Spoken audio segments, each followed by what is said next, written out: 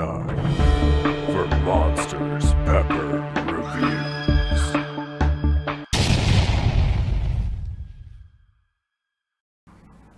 What's up, everybody? It's Bhutlah Bobby back with another Monsters Pepper review. Today we have the third and final salsa from 1893 Salsa. This is Blueberry Hill.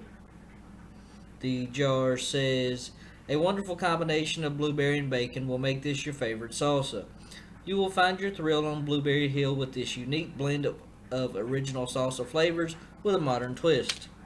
The ingredients on this are water, tomatoes, dried blueberries, lime juice, bacon, cilantro, tomato paste, jalapenos, vinegar, habaneros, cornstarch, sugar, garlic, sea salt, and McCormick Italian seasoning. Let's go ahead and get into this. I apologize for the camera lag. Go ahead and stir it up. Give this a fair shot.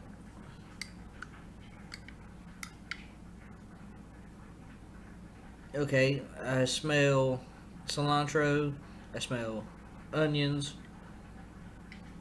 I smell the savory saltiness from the bacon.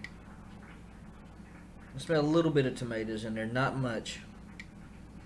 I smell some more sweetness that it's not from the habaneros, so I'm assuming it's from the sugar and the blueberries.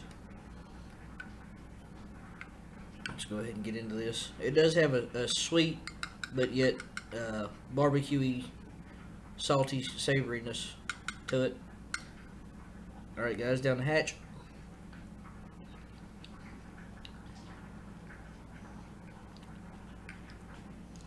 It's really, it's like the perfect combination of savory and salty with the sweetness behind it. Tastes really good. I don't taste tomatoes. I do taste onions.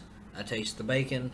I taste blueberries, cilantro, lime juice, jalapenos. You get just a little bit of, just very minimal tingly on the back of your throat to let you know that it's got hot peppers in it.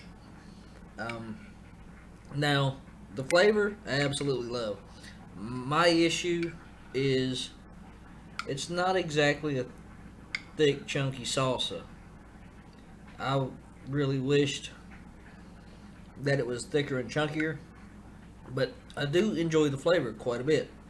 Now, as far as like, would I use this for just, salsa and chips?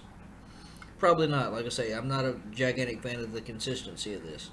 Now, I can imagine a lot of recipes this would go great in, and I'm really enjoying it. Like I say, I can sit here with a spoon and eat it and be quite content. However,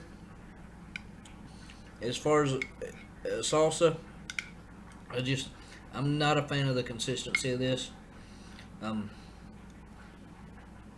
It's just too thin and watery for me.